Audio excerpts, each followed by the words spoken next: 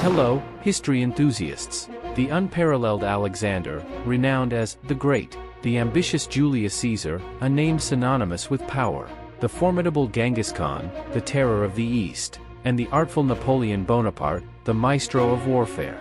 Join us as we explore the riveting climax of these four extraordinary conquerors' reigns. Ever heard of a guy who cried because he only conquered 2 million square miles? That's Alexander the Great for you, the man who made world domination his day job. For 10 years, he was on a winning streak, but his soldiers? They just wanted to go home and enjoy their spoils. But King Alex? Nah, he didn't care about wealth or ruling. He was all about the thrill of the conquest. But then, India happened. In a fierce battle against Porus, Alex lost many men. He was injured, and his horse was killed. His men, tired and weak, begged him to call it quits. And for once, the stubborn king had to listen. This was the beginning of his end. One night, his love for the bottle got the better of him, and he fell seriously ill.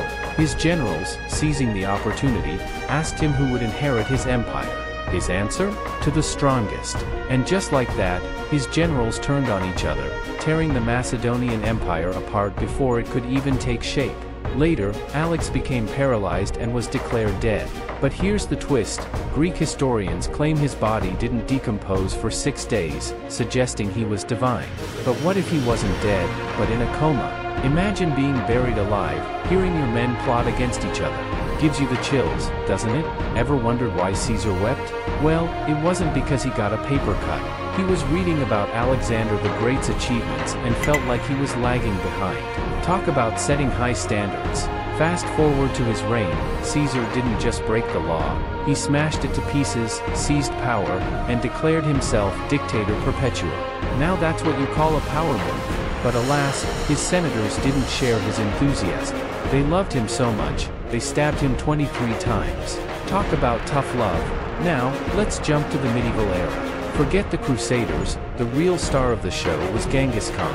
This guy conquered twice as much land as Alexander and didn't even break a sweat.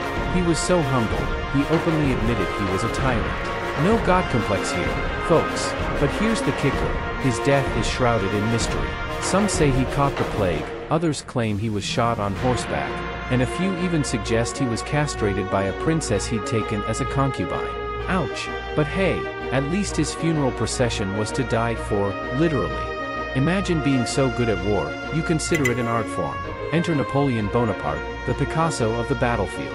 This guy loved power, but not in the way you might think.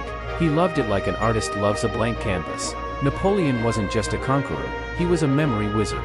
Once, when a subordinate couldn't locate his division, Napoleon didn't just tell him where it was. He gave him a 3-night itinerary, a status update, and even threw in the guy's military record for good measure. And he did this for an army of 200,000. Talk about having your ducks in a row. But here's the funny thing. Despite being a military genius, Napoleon wasn't exactly humble. He saw himself as an artist of war. The battlefield was his canvas, and every cannon fire, a stroke of his brush. So, the next time you're feeling a bit too confident, just remember, you're not Napoleon Bonaparte painting a war level of confident. A man who had all the units on the moon visualized in his mind. That's Napoleon Bonaparte for you. He swept through Europe like a hurricane, claiming victories left and right. But as the stakes escalated, so did the death toll. His downfall? The Battle of Waterloo in 1815.